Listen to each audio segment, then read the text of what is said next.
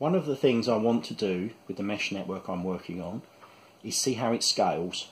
Now, you can get modelling software for that, you can do a mathematical kind of calculation, you can do a bit of reckoning, but realistically you kind of want to just build a load of stuff and see how it behaves. So today I've built this, which is a bit of a monstrosity. It's not the best thing I've ever built. However, it allows me to power 14 modules at the same time in a small space without a lot of messing around, and switch them off and on individually. So I've got 14 ESP-01s in there.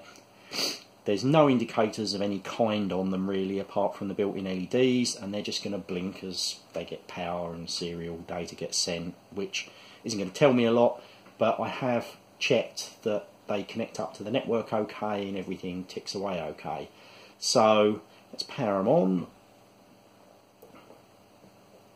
It really is a conglomeration of cable ties and coffee stirrers along those switches, but it holds it together fairly easily and it seems to stack up okay. So there you go, that's a load of them powered on. Now when they're rocking away they seem to eat up to about 1.2 amps at peaking. So yeah, what are we looking at? 80 milliamps or something like that for ongoing running. This is obviously terrible compared to something that sleeps a lot, but for the application I'm looking at, these things can't sleep because they have to continuously be able to talk and ship data and react to stuff. So I don't think we'll be able to fix that. And well, there you go. That's a little bit of a start of a test. I might build a second batch of boards so that I can really build up a big pile of stuff to test with, because I have still got more ESP-01s kicking around. It would be nice to get up to maybe like 40 things. I've also got some Wemos D1 Minis and some D1 Mini Pros.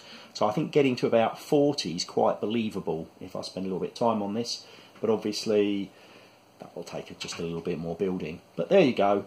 There's some progress today, and it will allow me to see how things scale and whether or not I get a lot of congestion or it just starts to eat a lot of memory for some reason or other. But yeah, I'll be looking at the actual implications next. This is just prove I can power the stuff on.